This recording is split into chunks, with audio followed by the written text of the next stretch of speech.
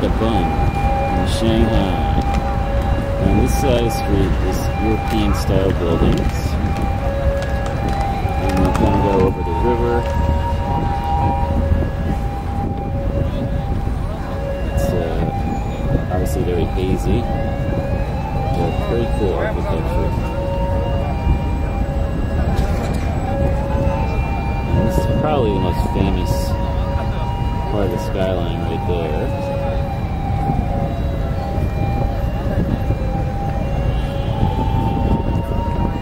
By the way, I haven't mentioned this trip. The humidity has been oppressive. It's ridiculous.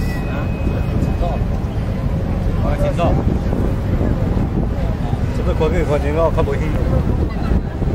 gonna be back here tomorrow. Hopefully it won't be as hazy.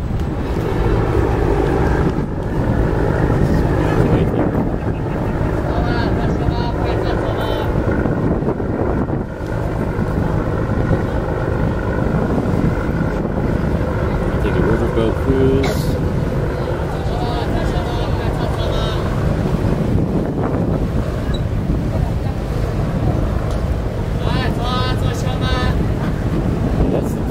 Tower right there. I'm gonna go to the top of that.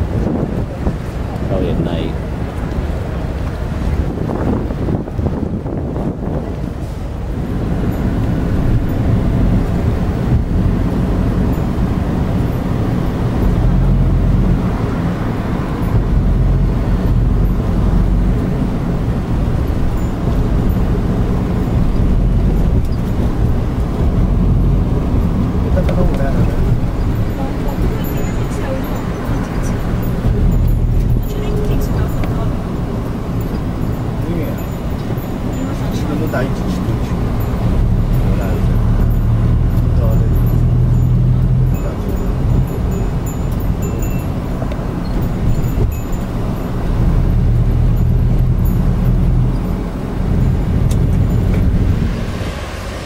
A monument to those who died in the wars. Used to be the Peace Hotel. Oh, that's the Peace Hotel. Yeah, this is the Peace Hotel. It used to be owned in 1920s. It was built and owned by a very rich Jew named Sassoon, Mr. Sassoon, and he built it as his own building. During that time, he rent part of the building to other office, let them to be the office rooms, and the front part, I mean the top part, as his own place, like bedroom and working, like study, something like that.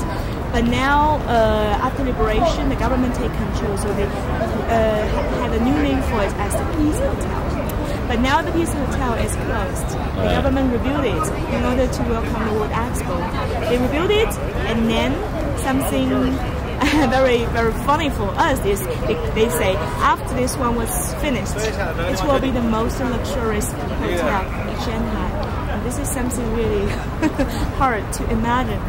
Of course, inside this Peace Hotel, every decoration is so beautiful, very luxurious. But for this customs building with the big clock and then the bell, for this bell, every 15 minutes in the past time, every 15 minutes it will be ringed. And the sound is so beautiful and classic. And the one on the left side of the clock building, the customs building with the round roof. You see the round roof used to be the HSBC building. You know HSBC, Hong Kong Shanghai Banking Corporation. So HSBC building over there used to be, and now it is the bank of what we call Pudong Development Bank. Pu means river and the Dong means east. It means the east part of the river, east part of Shanghai's bank. But that building, it is still the most expensive building on the Bund. Because on the Bund, 26 buildings, that one cost over half of the other 25 buildings cost. Really? Because everything inside, they were directly from Britain.